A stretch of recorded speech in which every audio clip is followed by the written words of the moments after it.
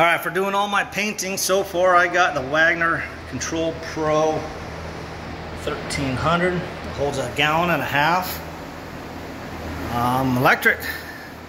You prime it with water and then put your paint in there and then it takes off. I really love it. Like I said, I probably put 23 gallons through this already.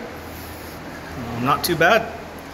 You got two different, this is all my overspray as you can tell, but you got two different, oh shit, what do you want to call these, nozzles I guess.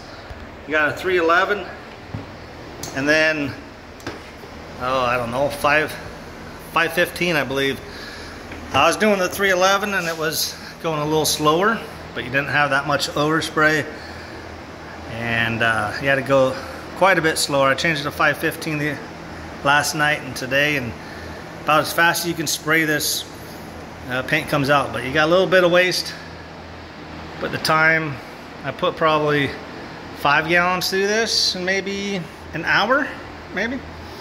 But I love it, pretty simple. You plug it in, you got a gun. I don't know if you can see that right there. You got a gun, you got a prime, on, off. Turn it to prime, turn it on.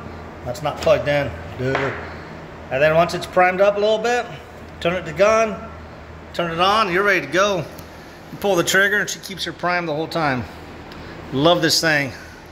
You guys have a medium to big project, check it out. Wagner Control Pro 130. I think Menards has them at $200 right now. I got mine on Amazon. I can't remember what I paid.